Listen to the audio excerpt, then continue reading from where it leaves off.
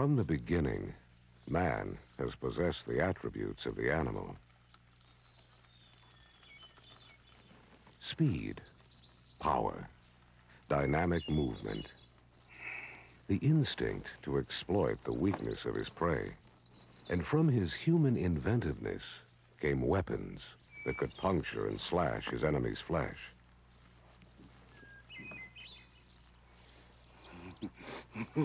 In his struggle to survive, he developed tactics to heighten his advantage.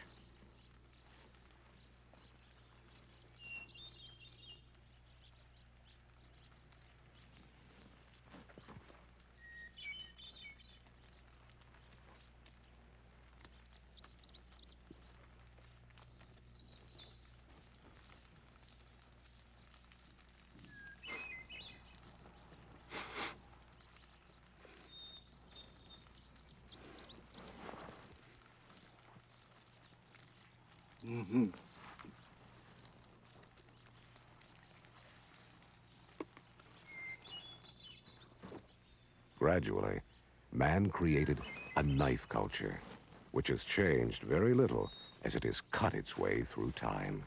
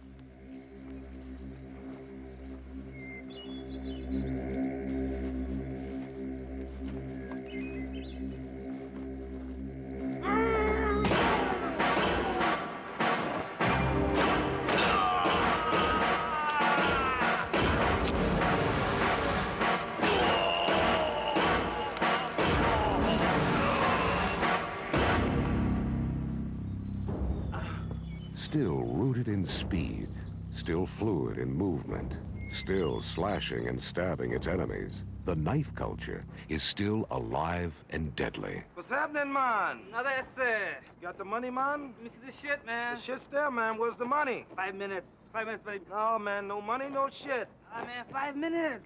Oh, fuck you, man.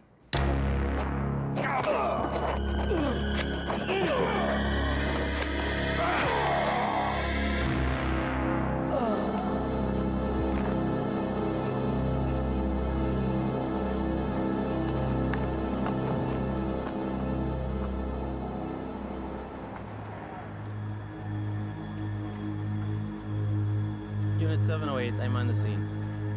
10-4. While the knife culture continues to hone its skills, some officers still commit one tactical error after another.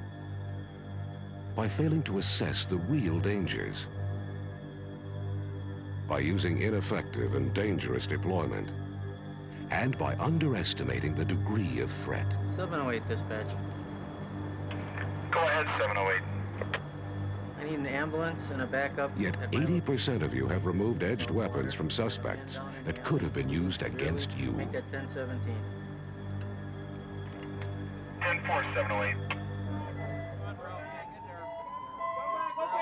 30% of you have already been threatened with edged weapons. And if an assault is attempted against you, there's a 1 in 3 chance that you will be wounded. Sergeant, take his gun belt off. I got Hey, the buddy, pressure. everything's gonna Corey, be you all need right. to put an occlusive dressing in there. I need a blood pressure. Survive, all right? We'll breathe in here, buddy. Breathing shallow. Got a pulse yet? Around 30 and regular. In the last 10 years, injuries to officers from edged weapons have increased 92%. Got wet breast zones on the left side. 2, 3. 3. Okay, let's get the Come on now. Many officers dismiss the edged weapon as a mere relic from man's primitive roots. But this relic still has the intent and means to destroy the enemy. And today, in the eyes of the knife culture, the enemy can be you. You ready to intubate? Our goal is to help you avoid becoming an edged weapon statistic by teaching you how to make a proper threat assessment, how to select the proper force option for dealing with knives, and how to react with control. Over his eyes. No pulse.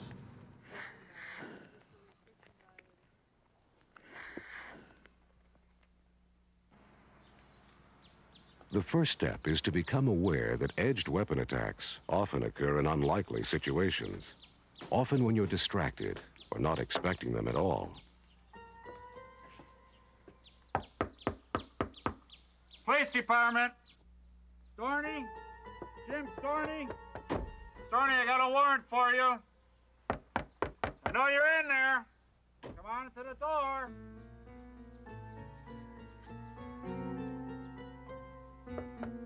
Storney, open up.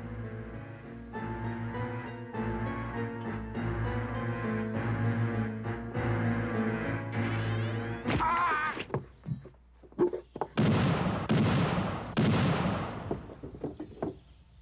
Where are you guys? What's going on? Oh, God, good night. The use of the unexpected is a favorite tactic of edged weapon offenders. I told you 3 times to stop bothering the customers. This time you're going to jail. Why don't you leave me alone, man? Why don't you back off? No, this time you're going to jail. You're too close.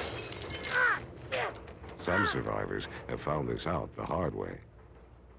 The basic perception if you get into a knife attack is there's going to be one single thrust. You're going to cleanly and effectively block it, and that's going to be the end of it. You're going to apply a little bit of your academy-taught self-defense. You're going to bend that knife out of his hand and arrest the bad guy, and that's the end. It doesn't work that way, sports fans. Things go from bad to horrible real quick. Right away, you're in deep shit. You're in bad shape. You're in a bad place. Faster than you ever perceive it happening to you. When I first saw that knife, it surprised the hell out of me, to be honest with you. For one thing, it wasn't your normal 3-inch buck knife that usually most of your street people carry or whatever. It was subsequently learned that he was a butcher at a local slaughterhouse, and this is an implement he used to slaughter beef with. It was about an 8-inch boning fillet knife. And it was bright out. It was 6:30 in the morning and during the summer, and you know, there's just something that kind of spooky about looking at an 8-inch knife with the sun gleaming off of it. In this case, at first, I never saw the knife. I backed up, and when the suspect came out, he lunged at me. I saw something, and I didn't know what it was, in his right hand. And I was about 5 feet away from him. And the next thing, we were on the ground. I was back down. He was on top of me. I felt a couple of blows to my stomach area, mid-stomach area, and then from then, we just, you know, we kind of locked, and it was then trying to take him into custody. And the whole time this was going on, he kept stating that he was going to kill me. And I was unable to take him into custody. I only managed to get one handcuff on him. I said a little prayer in my mind and started calling for another officer. When I went to the bottom of the stairs after entering the house, where I had noted that the door had been broken open, I approached the stairs and hollered up the stairs, and the 2 offenders came around the stairs and down the stairs towards me. That was the only way for them to get out of the house, past me. I produced my .45 semi-automatic pistol and told them to put their hands up in the air, and the one closest to me reached up and grabbed the barrel of my gun. As he did that, I pulled him towards me, grabbed him by the throat, but he had a free hand. In that free hand, he had a knife that I never noticed as he was coming down the stairs. And I never noticed it in spite of the fact that I was looking consciously for a weapon in the hands of both of the 2 offenders as they came down the stairs. Probably my own fault. I never saw the knife. I just couldn't believe it. I couldn't believe it. It happened so fast that this subject was supposed to be dead, and now, a second later, I find out not only is he alive, but he's trying to kill me. And when he flashed that knife in front of my face, it was instantaneous fear. It was terror. It was terrifying. And then when he cut my wrist, I really didn't feel that much pain in the wrist, but it was just a shock to look down and see, and it looked like your hand was just hanging there. Just before the emotionally disturbed female stabbed my partner to death, he didn't have a chance to go for his gun. It happened too quick. We were unprepared. You show me a cop that doesn't take a knife seriously, I'll show you a cop that's never been cut. Getting cut happens in one of two ways. One is a stabbing motion, usually meant to kill, which causes the weapon to puncture tissue, producing internal bleeding and destruction not visible from the outside. Death can result with a penetration of less than 1 inch in some locations. Since a relatively small amount of skin is damaged typically, blood showing from a wound may be slight because of the pressure exerted on the wound by surrounding tissue. Movement during the attack may make the wound larger and more serious before the blade is pulled out. The other way you get cut is a slashing motion, usually meant to disable you. The attacker can direct the blade to achieve deep cuts. Some edged weapons are even capable of amputating an arm. Slashes can also cause long cuts. The extensive severing of arteries and veins may release a lot of blood. Knife attacks are seldom static. They are usually dynamic with multiple redirected strikes, inflicting multiple stabs and slashes, and sometimes unanticipated reactions.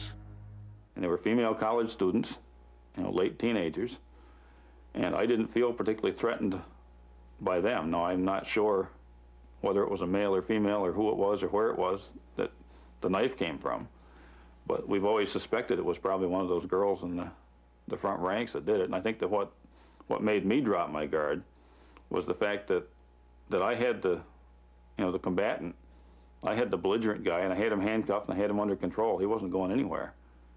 And I was so concerned with dealing with him, I wasn't thinking of these teenage kids as much of a threat. I talked to my partner after the situation. He told me that he, in fact, thought that the suspect was going to punch him, that he was watching the suspect's eyes and didn't relate or didn't move to the fact that he was going behind his back. He thought he was going to get punched and was bracing himself for the punch to react to that, and didn't realize the fact that he was stabbed. I really have no awareness over the years of any thought that I may have given to what it might feel like to be stabbed. But as the primary offender and I wrestled, he with a hold of the barrel of my .45 pistol, and me with a handful of his throat with my left hand. Of course, his right hand was free, and I remember that it was over my shoulder. He was right in here on top of me, and it was over my left shoulder. And I remember a burning sensation in my back, but I wasn't aware that he had stabbed me until we wrestled around and wound up on the floor with him under me and me on top of him.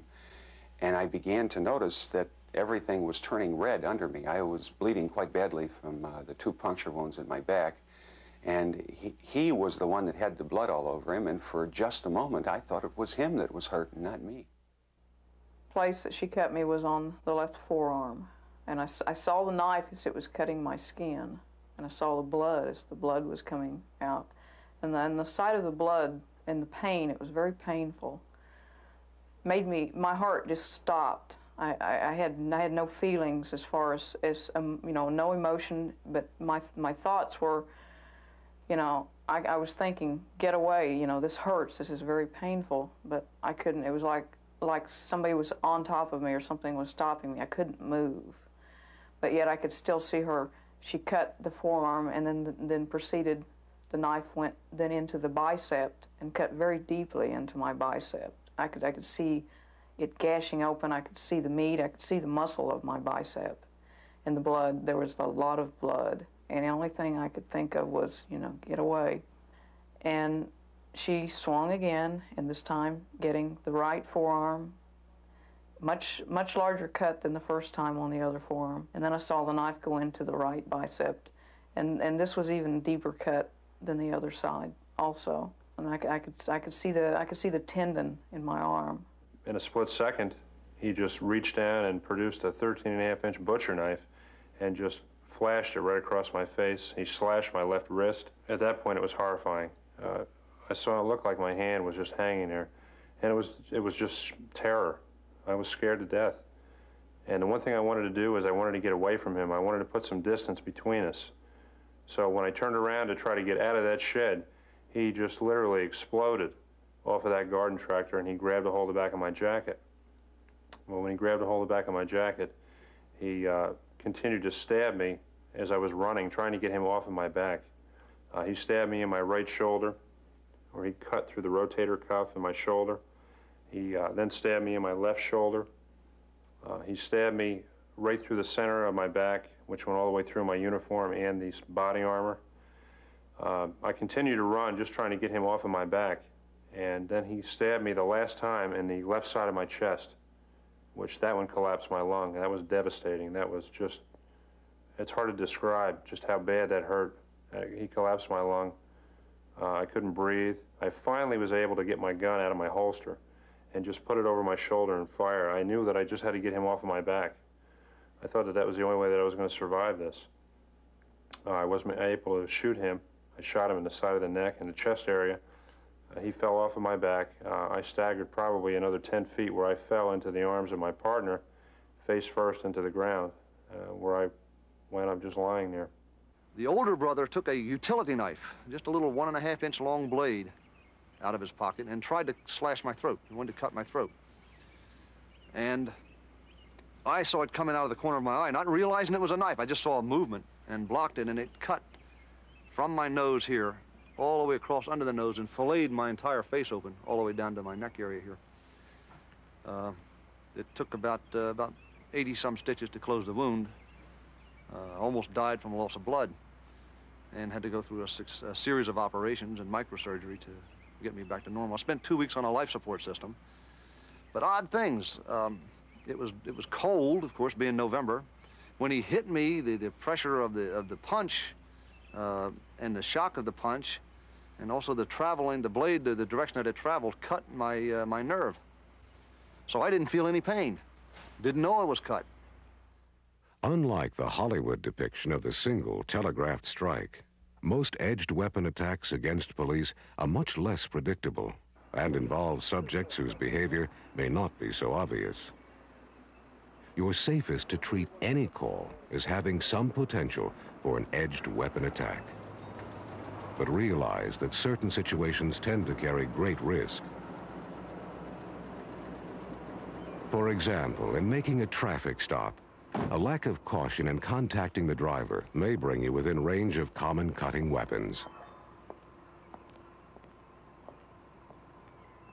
Hi there. Say, do you have a driver's license? You just rolled through that stop sign back there. And your partner may not even be in a position initially to help you or even see any threat. He's here somewhere. No problem. Something with your photo, name on it, that'll be fine.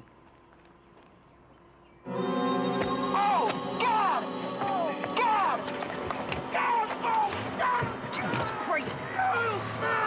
What officer down here?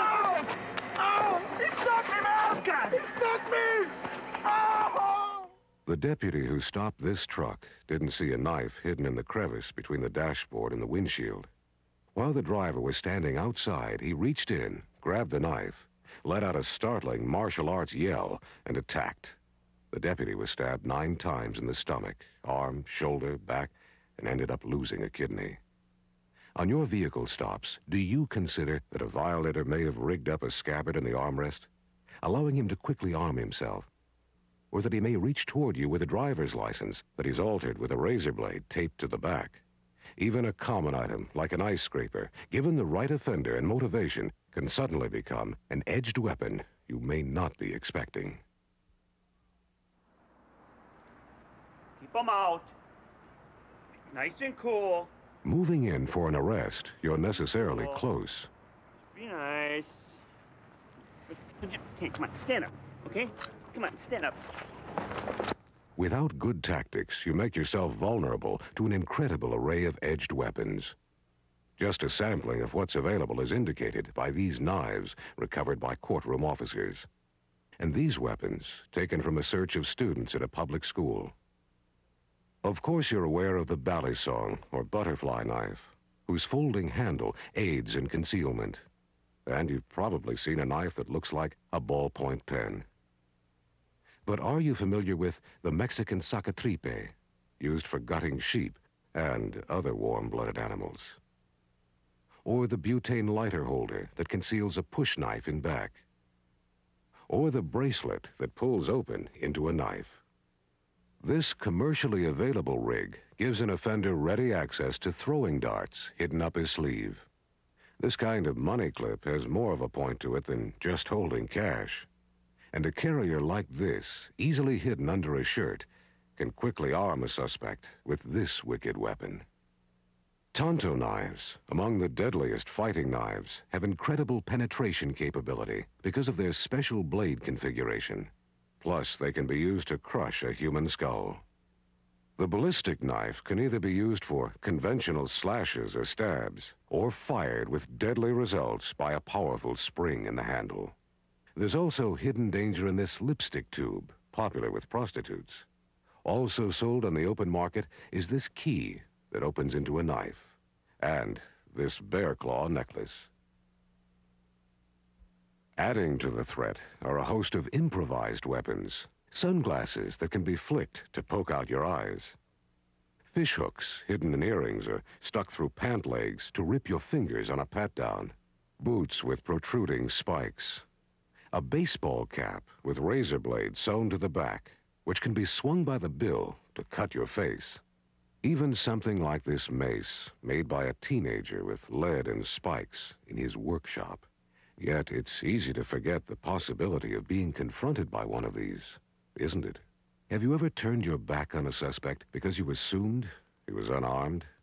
How many times have you allowed an unsecured arrestee to put his hands within easy reach of a pocket that might contain a weapon? Have you ever noticed how some officers drop their gaze and never tap into folded hands as a danger cue, or enter the inside position directly in front of an offender in the area he can control with his hands and arms? And how often have you seen or used the wall search, which any suspect can defeat with practice? What's hard to imagine, unless you've already been a knife victim, is the speed with which attacks can occur. Switchblades and gravity blades can be drawn and used instantly. Folding blades, like buck knives, can be locked in place when drawn, even with one hand. Watch how fast someone who's really skilled can get into action with a knife. And concealment can be almost anywhere.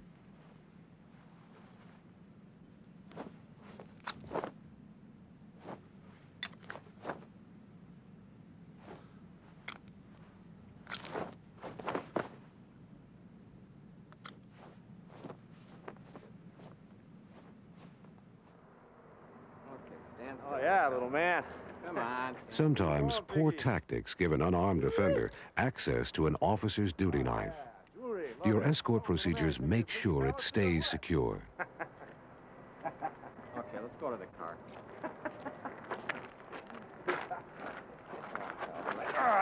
Hey! Come on. Hey, little pinky. One circumstance where you can anticipate edged weapons is the disturbance call. In fact, more officers are knifed during disturbance calls than in all other situations combined. Police! Police department! Do you watch all the people who may be at the scene? You guys are making a lot of noise. What is the problem? Do you stay aware of everything around you that could be a weapon?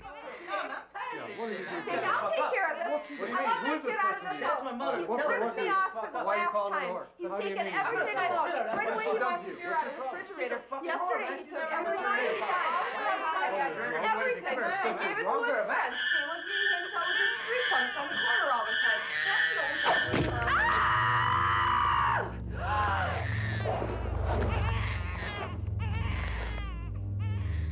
Common household items can produce extreme damage. An attack with this grapefruit cutter would be like getting stabbed with 2 knives. And screwdrivers are the second most popular edged weapon used to commit civilian homicide. Take a guess at what common household item caused this fatal chest wound. This table fork.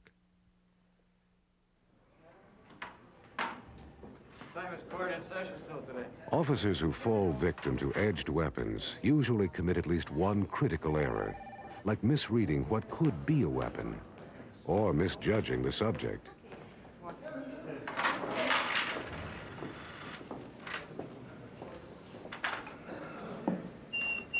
Let's try it again this time. Why don't you leave the pens in the tray before you come through? Sure.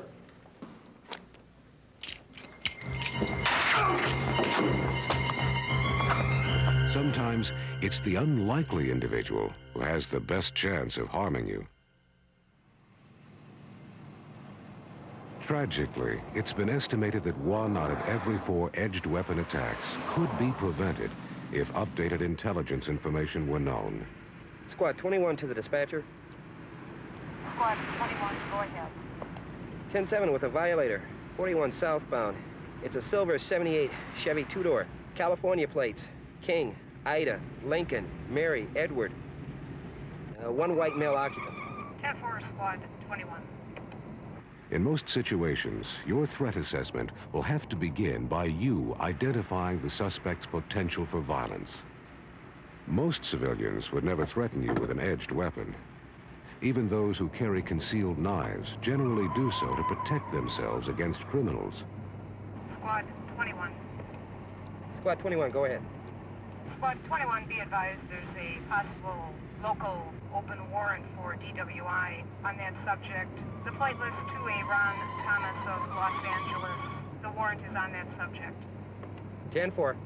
But some will turn against you, if frightened or if provoked. Many civilians do live on the fringe of the knife culture. They're influenced by movies that glorify the blade, heroes who build confidence in fighting back against the bad guy. Shut your engine off!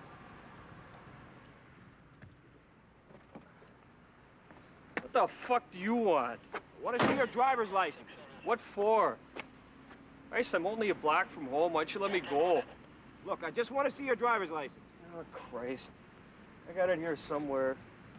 It's in the car. I'll get it. Most people have drawn inner boundaries they don't want crossed. And sometimes the blade is there to guard those boundaries. Here's my license. Why don't you come and get it? Adding to this country's heritage of edged weapons, as well as a growing knife culture in Canada, are new waves of immigrants from knife culture countries. In the Middle East, Mexico, South America, and Asia, it is not only common to carry edged weapons, it's common to use them.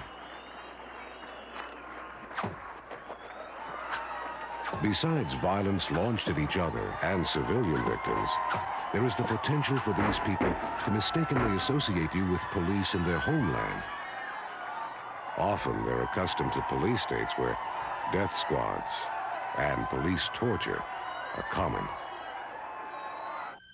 Also included in today's knife culture are emotionally disturbed persons, or EDPs.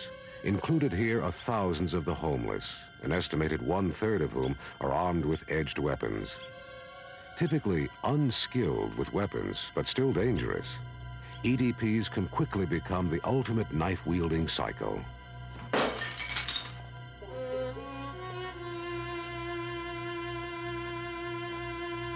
The edged weapon can hold a special power for them. It's part of their violent fantasies.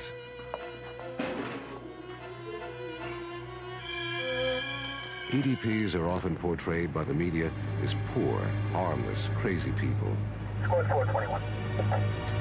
421, go ahead. 421, meet security. Trouble with a patient identified as Ted Zimowitz, room 41, of the Mental Health Center, 9500 West Wisconsin. Approach with caution, subject possibly armed with an edged weapon. 421's 10-4. It's a hell of a way to start off a shift. But remember, EDPs have killed more officers with edged weapons than any other category of offender.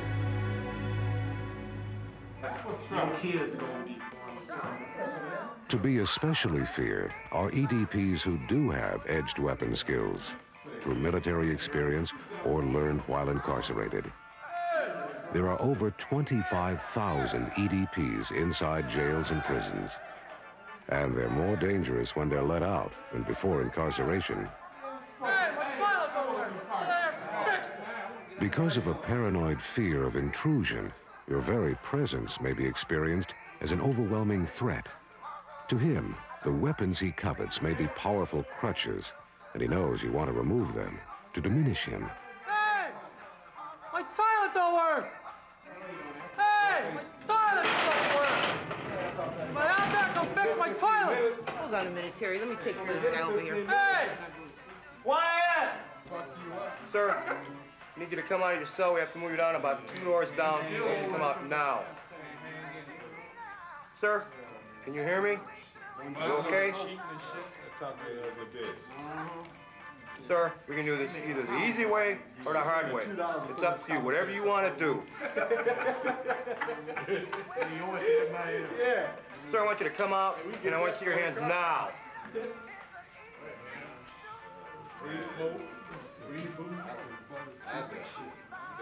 got a hand for me? Okay, man. Okay.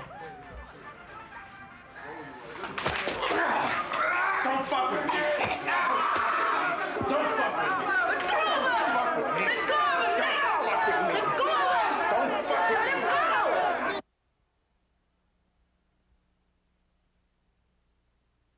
What you're looking at is something you've never seen before, but you've heard about. Inmates in a maximum security prison practicing their edged weapon skills. This is one training ground for the group that lives at the very heart of the knife culture and is ready to take you on. Hardcore criminal offenders. They go to great lengths to develop the deadly talents their career survival depends on. They have the training, they have the interest, and sooner or later, they get good in the ways they train. With the use of an extreme telephoto lens, you can see close up how they practice in small groups, usually with several lookouts. They use toothbrushes or pencils to simulate knives, but there's nothing pretend about their goal. Some of the weapons are crudely constructed from makeshift materials, razor blades taped to toothbrushes, or hidden in match packs, or melted into pens. A safety pin straightened out and sharpened, pieces of plexiglass or metal wrapped with cloth for a handle, or tied to a cutting edge that can be swung. But prisoners with access to metal shops can produce more sophisticated edged weapons, like these. Prison gangs customarily have their own edged weapon makers with special tricks of the trade. A sandpaper grip or a cloth handle strap will help control the weapon when it gets bloody. Rust sometimes is deliberately used to complicate injuries.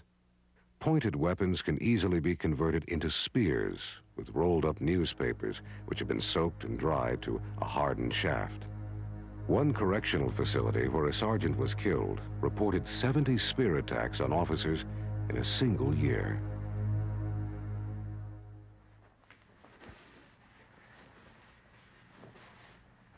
Outside prison, there are those with martial arts training who prefer the edged instrument over other weapons because of its silence.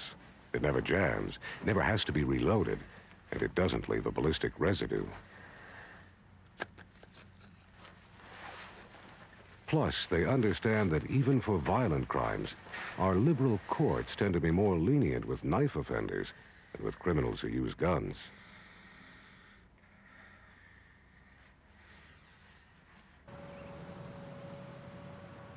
Unfortunately, a suspect's type may not always be obvious to you as a warning sign. Especially when nothing seems out of the ordinary, and when low light level or fast action make it difficult to see his weapon. These problems, of course, are multiplied when an edged weapon offender has backup.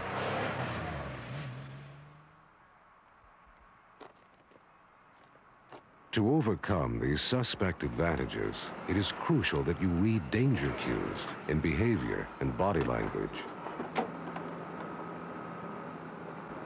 Hey, you're blocking the alley. What's the problem? Certain movements leave little doubt about intent. This represents imminent danger for sure. But many officers who become knife victims are so startled by a sudden charge that they freeze up. Sometimes you see an offender move to throw an edged weapon. The truth is, very few people can throw accurately, especially in the real world, where targets move.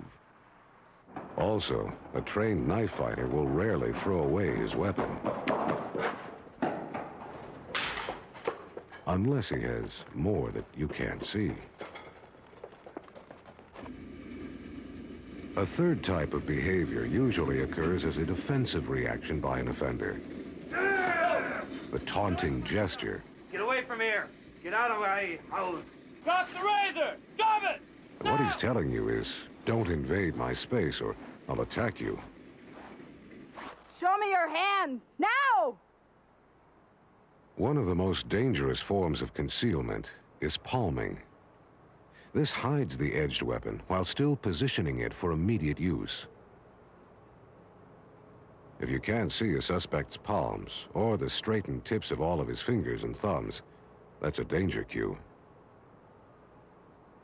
Another clue to assessing threat potential is how the subject is holding the edged weapon once it becomes visible. A knife held point first with a loose grip may telegraph an attempt at an underhand or slinging throw. The saber hold is for throwing overhand and is generally even less effective. But it is more powerful and may cause injury even though the knife doesn't stick. The ice pick or Hollywood grip is how many officers envision being attacked. Either a novice or an expert can use it effectively.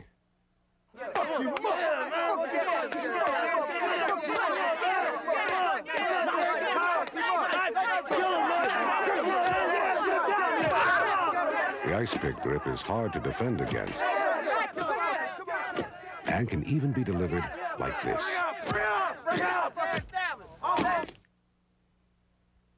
The underhand grip lets an attacker slash as well as stab. He can hold the weapon in the hand furthest from you to protect it from disabling strikes. Then his forward hand can block or grab your arm to clear the way to the target.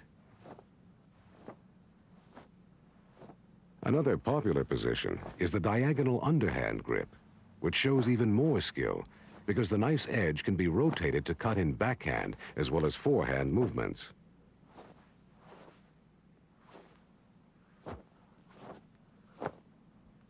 Many targets are vulnerable to this technique. From the femoral artery in the groin to the arms, ribs, chest, the neck, and back. A very skilled knife fighter might use the reverse ice pick grip. Here the cutting edge is held to the outside for an effective forehand slash, which is followed by backhand stabs.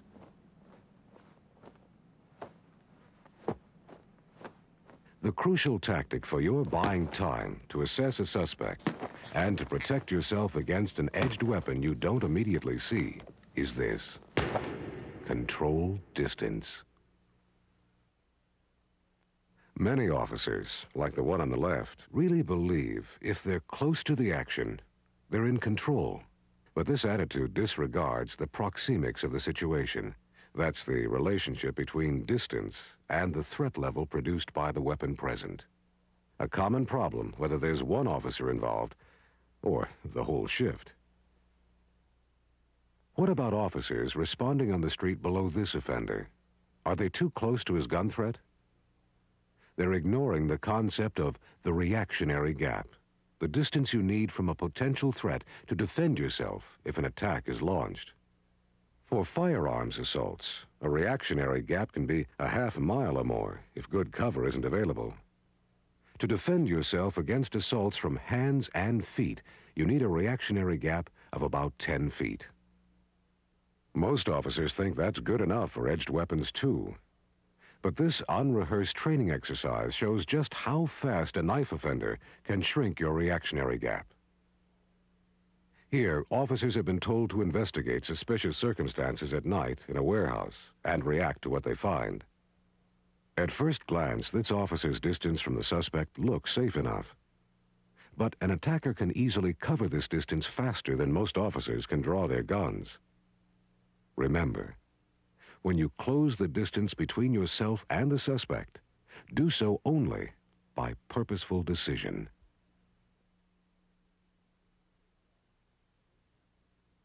In fact, at close distances, your only realistic option for controlling a suspect is empty-hand tactics.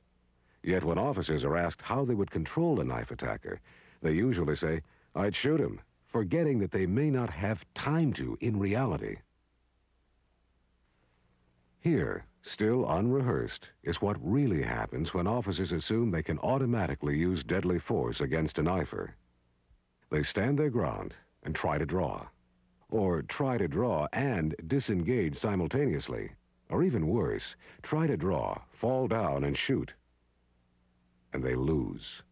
Because time and distance work for the offender and against the officer. With a reactionary gap of about 1 foot or less, it's impossible for you to react quickly enough to even touch your holstered sidearm once the attack begins. At about 5 feet, the average officer can't even get his sidearm unholstered. Unless your sidearm or baton is already out, you'll have to rely on physical control at 5 feet or less. At about 10 feet, you might get your sidearm out, but you probably won't get a shot off. A suspect with a knife can close 7 paces and deliver deadly force in less than 1 1/2 seconds. For the average officer to deliver 2 rounds against an attacker who starts moving at 10 feet, the sidearm must already be drawn and ready to shoot. At about 15 feet, your chances get a little better if you're alert, anticipate danger, and are skilled with your equipment. But to deliver 2 rounds center of mass, your hand would already have to be on your sidearm when the attack begins.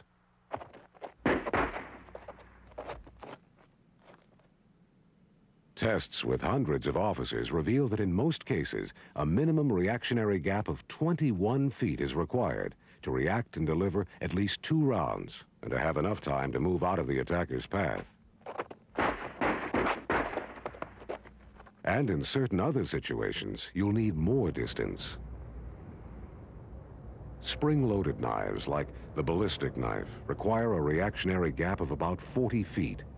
Blowguns have been known to be accurate at 70 feet.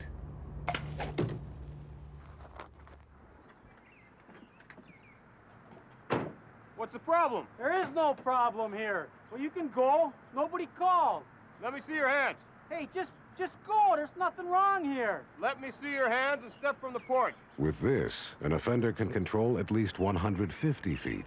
05 to dispatch. Incidentally, if you doubt that exotic edged weapons are ever used, here's a guy who underestimated the effective range of a hunting arrow. It penetrated 4 inches right through his heart. The rule remains, distance is your best defense unless adequate cover is available. Once you see the attacker, create a reactionary gap by enforcing voice commands or by using the unexpected, or consider full-scale disengagement. If he's charging and you're on foot, sidestepping unexpectedly will force him to slow down. When you can control the reactionary gap, you create time by creating distance. Time to compute your force options and time to communicate with the potential attacker. Here's my license. Why don't you come get it? Drop the knife. Fuck you. I said, drop the knife. Oh, okay, just kidding. Sorry. Now back away. Turn away from me. When you can communicate, try to deliver your commands from behind cover and listen for cues to the suspect's psychology. Officer, he's the one that stole the meat. Hold it. Get away from the truck. What do you got under your coat? Some meat, man. Put the meat on the truck. Step away from the truck towards me. I'm gonna need some identification. Here's your ID right here. 835, give me a backup man with a knife, blackmail. Tate's Food, 27 and National. Throw down the knife. Hey, man, I ain't throwing this knife down. This is special to me, man. Throw down the knife. Nah, this knife cost me a bunch of money, man. 350 bucks. It's a Vietnam commemorative knife. All right, then just place the knife down slowly.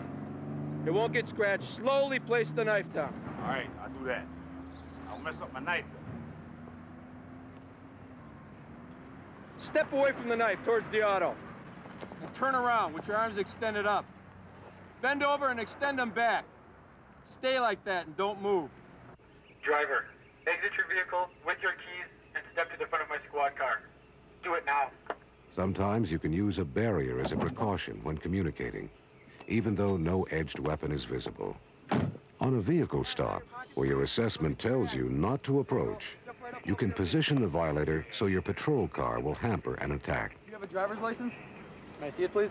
You can still see his vehicle and maintain good balance while he stretches across with the license. No, I'm from out of town. I'm just here visiting. Your partner can monitor the passenger side. And don't touch me. I'm so sick of your shit.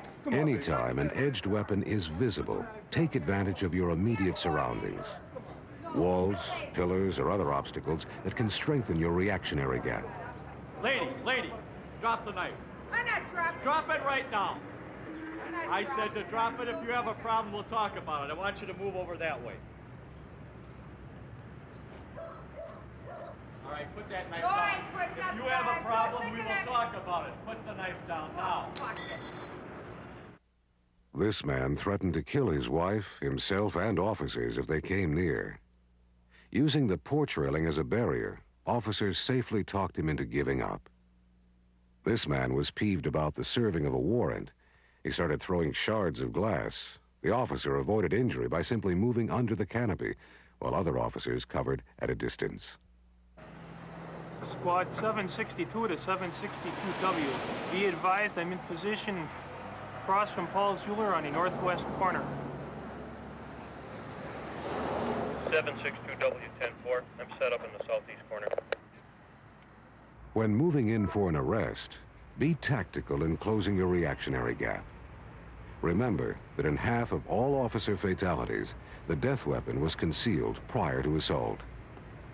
Police officer, don't move! A sharp offender is going to be watching and waiting for you to make a tactical error. Whatever your arrest technique, assume that any suspect could have weapons and try to use them at any time. I want you to turn around real slowly. Start turning. Set him up for handcuffing that's free of palmed weapons. Keep going. Keep turning. Stop. Now put your left hand on the top of your head with the palm up. Put your right hand back. Bring it back. Thumb down. Keep it coming. Now I want you to start walking backwards towards me, real slowly. Thorough searching after handcuffing is crucial. Develop a consistent pattern that you follow each time to assure that all areas accessible to the suspect are checked. Stop. every time. Don't move. While you're handcuffing, keep his hands lifted away from his waist and maintain control of them while you search. Nice and easy. Remove any hat and visually inspect his hair without touching it. Spread your legs a little bit. Then start at the collar and move down. You want to touch lightly, then pinch and crimp clothing to best prevent being punctured or cut by sharp objects. I got a knife. If you do find something, acknowledge it to be sure your partner is aware that the danger level has just gone up.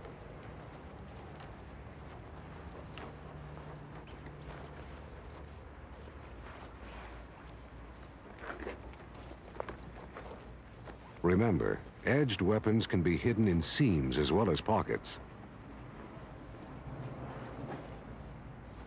Pull down any jacket to help restrain his arms. Then recheck his upper body to search his inner clothing. Undo his belt to make searching his waistband easier, and check the belt and buckle for concealed weapons.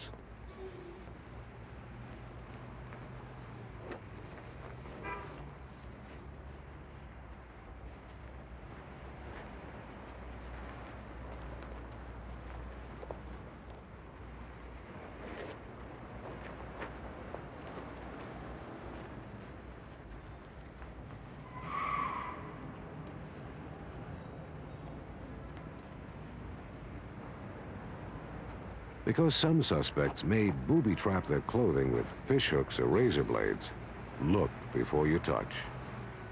And consider running a mini baton or pen over hard-to-see areas first.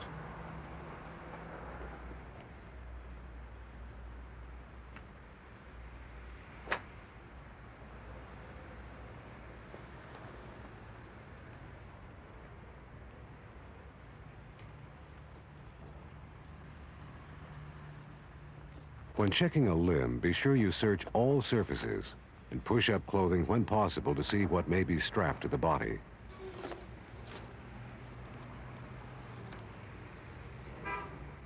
You got another knife.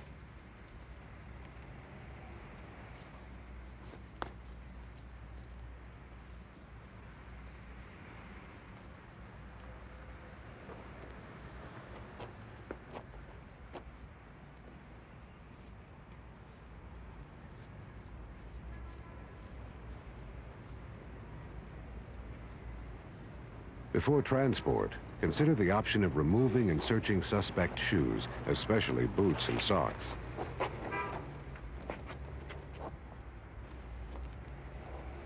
Edged weapons are sometimes hidden even in secret compartments under the sole, or in the heel. Wallets and purses can easily conceal edged weapons as well.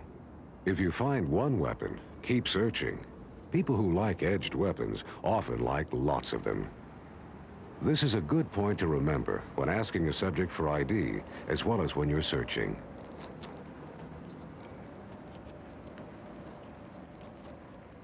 What's the most dangerous weapon?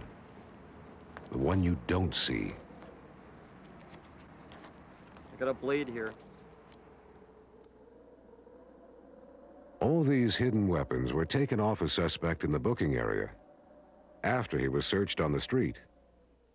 Come on, little piggy. Where we going, man? As you escort the suspect, maintain physical control to defeat any hostile move.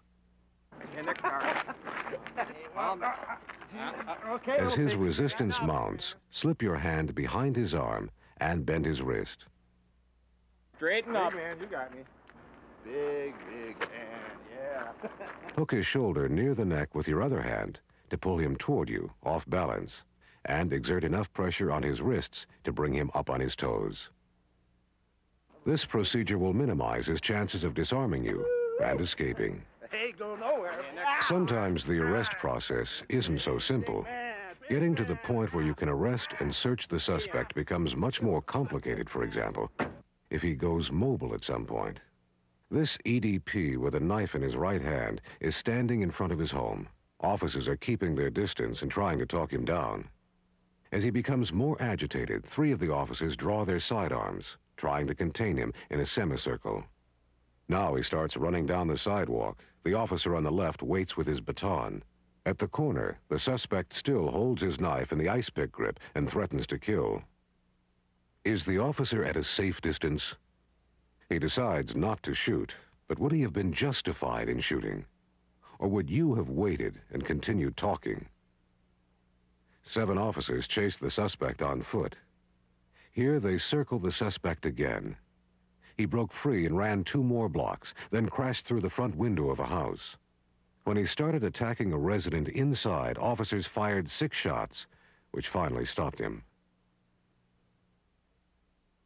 When you're threatened with an edged weapon, your appropriate force response ideally begins with your sidearm ready. Edged weapons are instruments of deadly force, And whenever possible, you must be prepared to use your ultimate force option if necessary. Whether you actually have to use deadly force will depend on the suspect's action. Think in terms of a three-part formula. Intent. Do the suspect's words and actions convince you that he means to kill or cause serious or lethal bodily harm to you or someone else? Does the threat here seem imminent? Yes, it does. Another element that must be present is a weapon. Some instrument with which he is capable of carrying out his deadly intent. That's present here, too. A third element is a delivery system. Does he have the means of getting the impact of that edged weapon from him to you to fulfill his intent? Here, the suspect is certainly activating his delivery system. When intent, weapon, and delivery system are present, and the threat is imminent, you are justified in using deadly force. Hi, you called? Yes, sir. I'm the manager. There's a woman getting raped in apartment 24 right now. This is a passkey. I don't want to get involved in it. There's a couple of doors on the right-hand side. Room 24? Yes, sir. Okay, we'll check it out. We'll let you know what happens. Thanks, sir.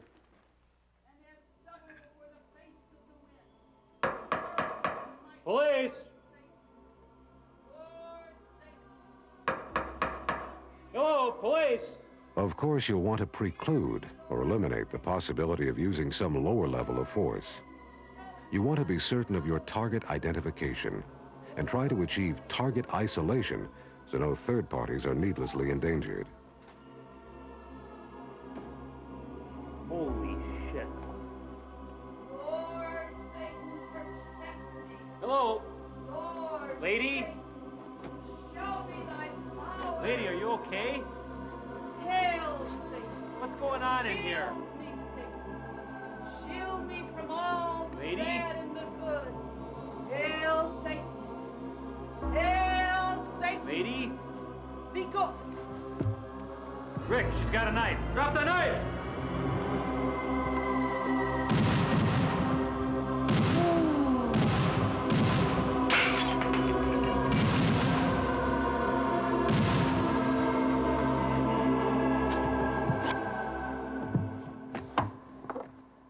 When you do have to use your firearm, remember this acronym, SMENS. You shoot to stop the attacker's threatening action. You move out of the attacker's path. You evaluate whether the attacker has been incapacitated. You neutralize the continuing threat if it has not been stopped. And finally, you scan the area for other threats.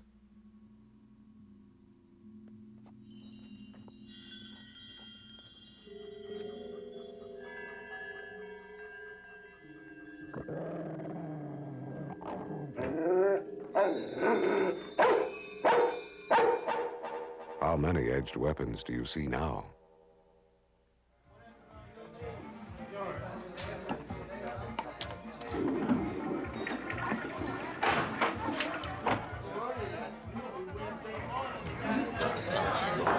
Hey, can we get another drink? Bartender.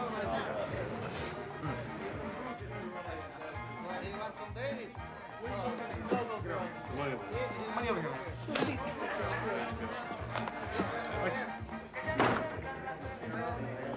How's it going? Hey, Pedro, how's it going? Okay. It's good to hear.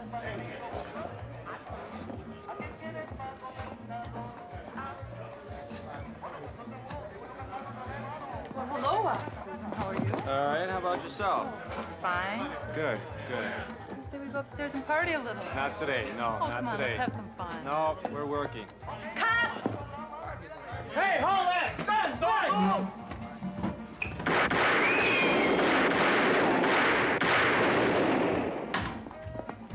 Drop the gun!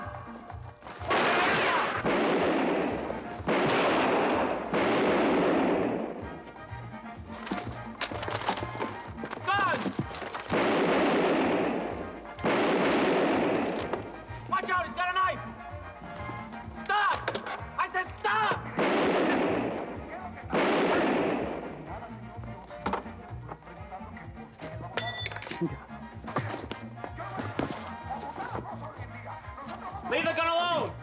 Put your hands up where I can see them now! You okay? I've been hit! Squad 44. Go ahead, Squad 44. 44, assist, officer down, shots fired. 625 South 6. 10-4, Squad 44. All units, assist officers, shots fired, 625 South 6th Street. Squad 42. As part of your response, you also want to think CCRR. Take cover as soon as tactically feasible. Communicate with suspects. Communicate with other officers. Communicate with dispatch. Reload your weapon, ideally from behind cover. And recover or protect the weapon. It's important as evidence, and you don't want it to disappear or be accessible to hostile hands. Anytime blood's around, use rubber gloves to guard against infection. And touch the weapon where there's the least risk of destroying fingerprints. Today, most crime labs prefer that recovered edged weapons be transported in a box rather than a plastic bag for better preservation. I got a knife. If blood or fingerprints are not considerations, a knife in a sheath can be secured in your gun belt. A bare blade can be stuck between cartridge holders and your Sam Brown, leaving your hands free. 421 dispatch? 421. 421 ETA to the mental health center is approximately 1 minute. 10-4, 421. 421 dispatch, we're 1023 mental health center. Although your gun is usually your best defense against an edged weapon, some circumstances may require other options.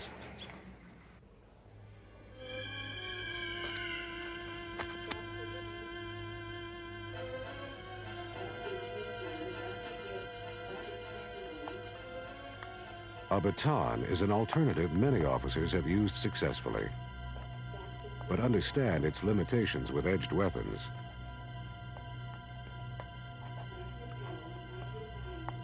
Ted, put the glass down, Ted. Ted, can you hear me?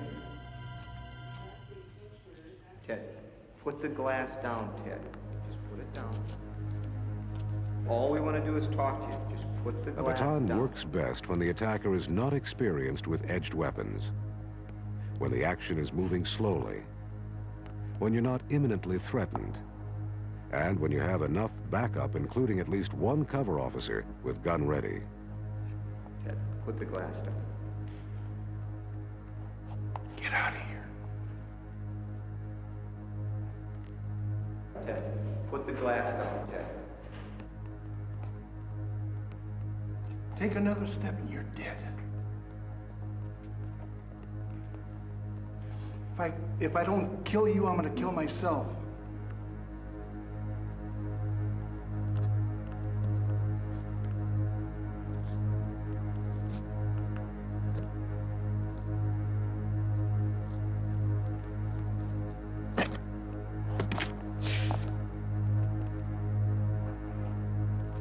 Come on.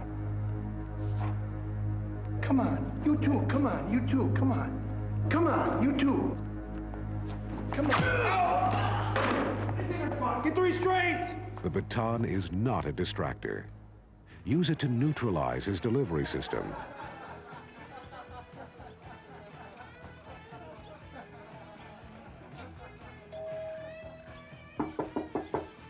Please.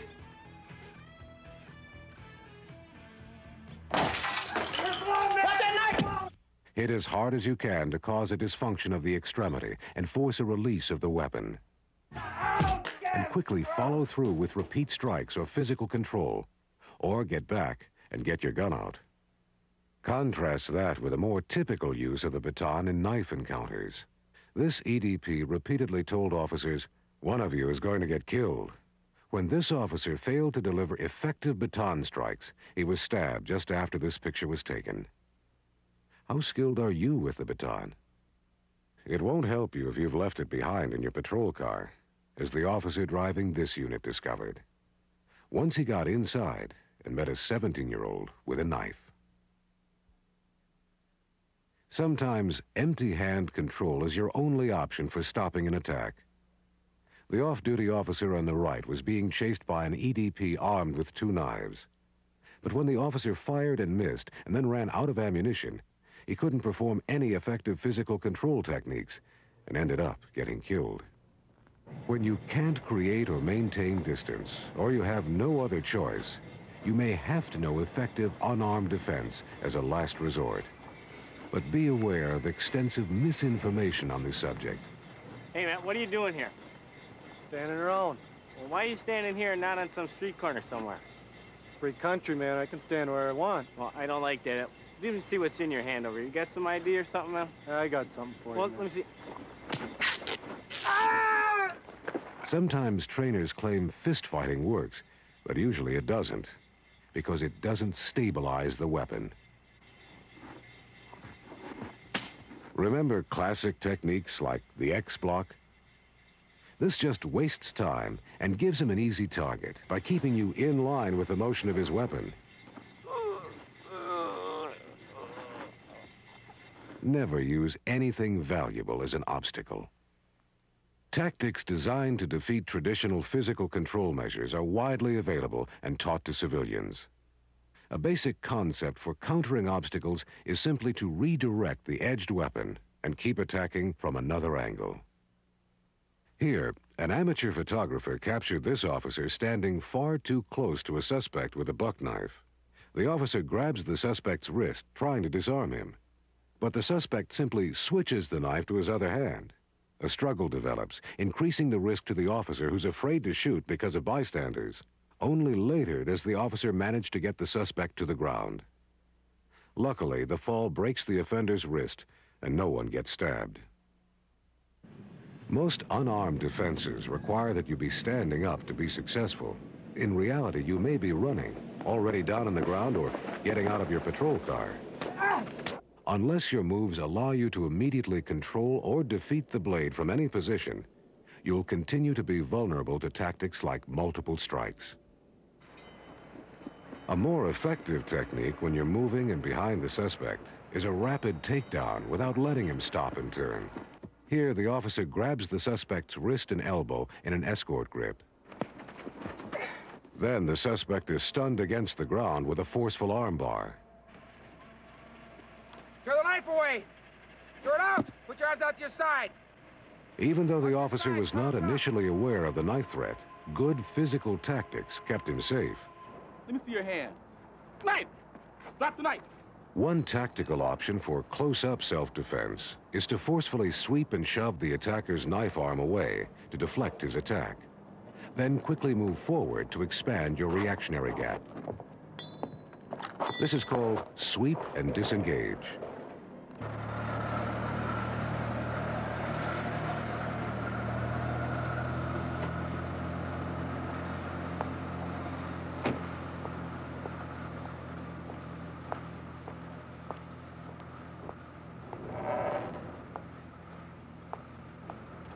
Sir, I'm stopping you for a speeding violation. I need to see your driver's license. Do you have one with you?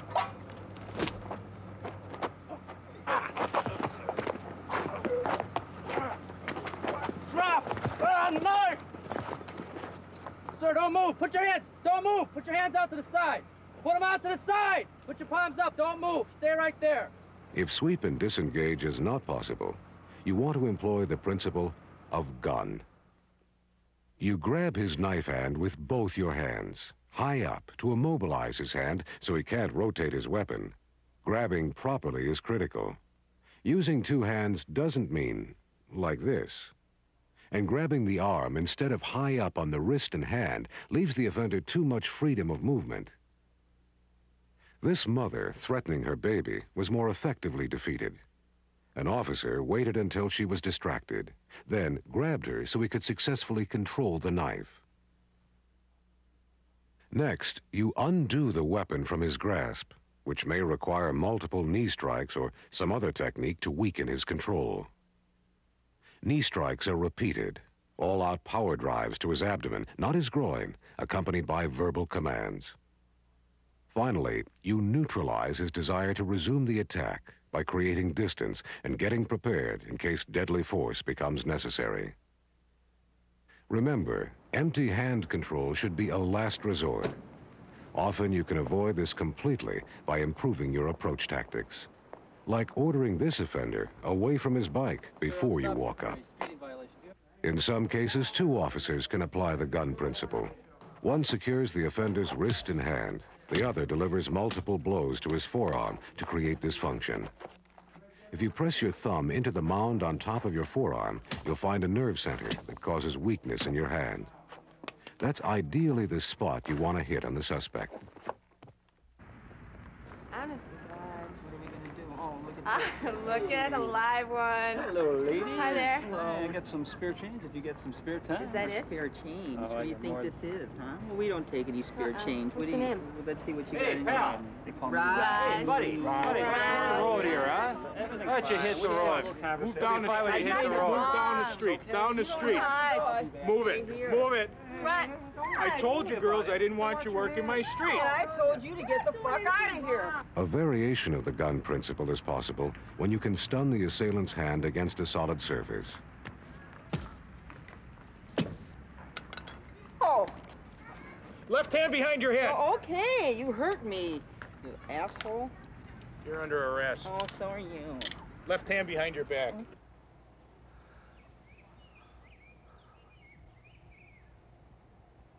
At any time during an edged weapon assault, accept the fact that you may get cut. You will bleed and feel pain. But if you're prepared for this injury, you can surprise your enemy by not losing your cool when he expects you to do so. Targets that you must try hardest to protect include your chest and upper abdominal area, where a wound can cause catastrophic bleeding. Another protection priority is the neck area, where the carotid artery and jugular vein are located just under the skin. Also, protect your groin region, where a severed femoral artery or other nearby artery can spurt out a fatal quantity of blood in just a few moments. If an offender gets your face, bleeding or eye cuts can impair your fighting ability. Your back offers an attacker the base of your brain and your kidneys lower down. Will soft body armor protect you against edged weapons? In some cases, yes. The deputy who was attacked wearing this vest was stabbed. But the vest limited the weapon's depth of penetration and allowed him to keep going.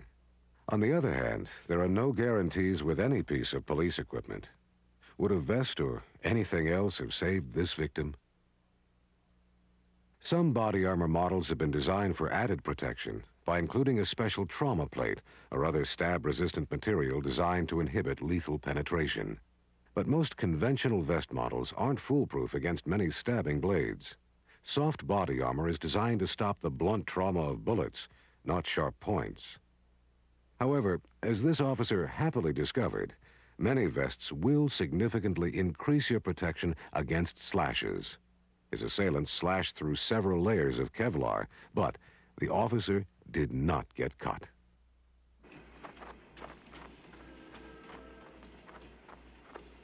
Remember that knife wounds don't produce the extreme hydrostatic shock of bullet wounds. Unless the edged weapon has pierced a vital organ, it's quite possible to remain functional. A lot of blood doesn't necessarily mean a lot of serious injury. Once the suspect has fled or is neutralized, visually inspect yourself. You may have wounds you don't feel. Control bleeding by using direct, constant pressure over the wound. Use your palm or other available object. This will help stop the flow of blood to permit clotting. Consciously, make your breathing slow, deep, and rhythmic. This will lessen your adrenaline rush, slow down your rate of bleeding, and delay the onset of shock. 6-3 dispatcher. When a leg or arm is injured, raise the limb so gravity helps reduce blood pressure at the wound site. Maintain control over the suspect and keep direct pressure on your injury until help arrives. Unit 653 to dispatcher. With a chest wound, protect your airway. Tilt your head back slightly and keep your chin up to hyperextend your neck. This will keep your airway open if you lose consciousness. If a lung has been punctured, there's risk of it collapsing unless the wound is sealed. Tightly press your hand or a piece of airtight material directly over the wound. In this case, the officer removed plastic from inside his hat. A credit card can also work. You want to exhale, then cover the wound next to the skin if possible. Try to breathe normally and get help. Oh, shit! In this situation, the weapon itself may provide sufficient direct pressure to restrict the flow of blood. Don't remove it. Hold it in place.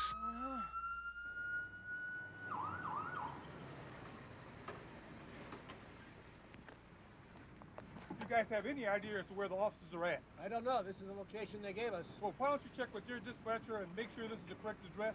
And then why don't you continue in this way for me? I'll cross the street and check behind you. Sounds good. Okay. When you do call for assistance, be specific about your exact location and injuries.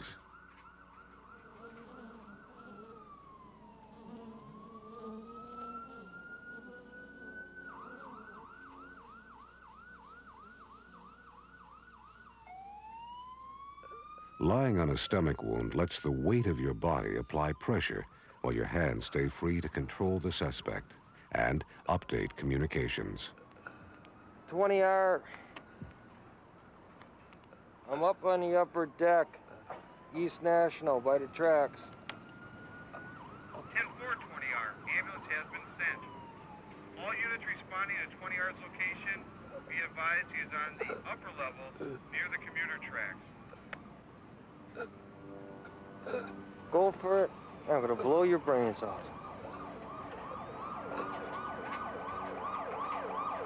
As you continue your deep breathing, commit yourself right now.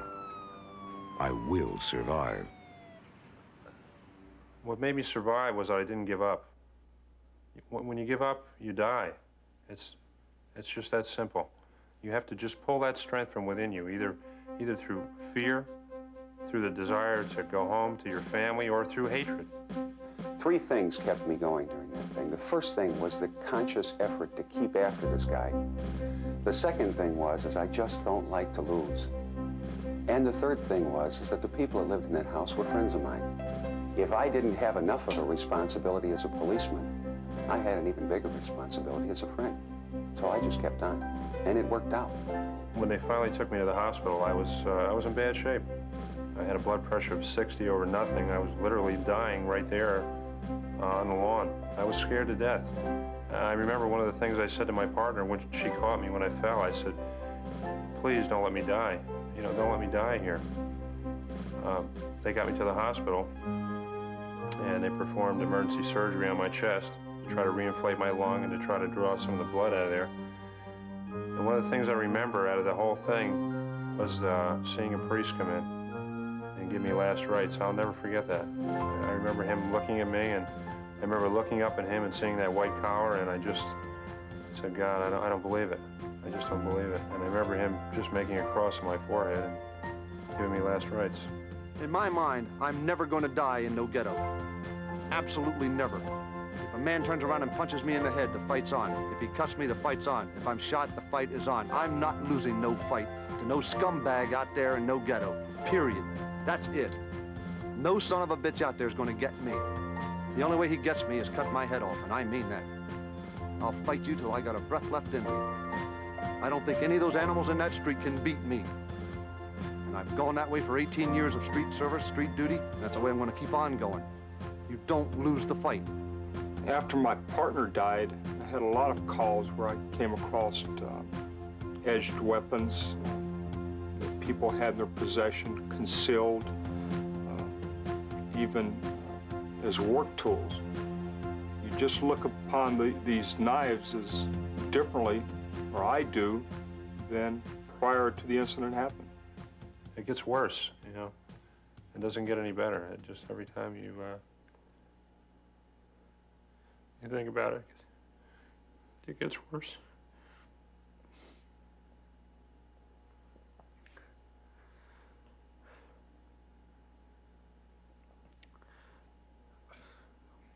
I just wish it never happened.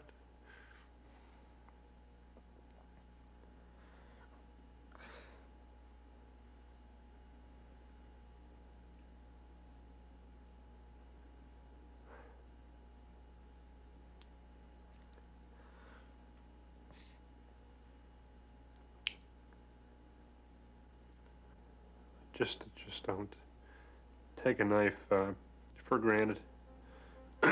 It's a big mistake. It's a really, really big mistake. It might be the worst mistake of your life. Might be the last one you're ever able to make.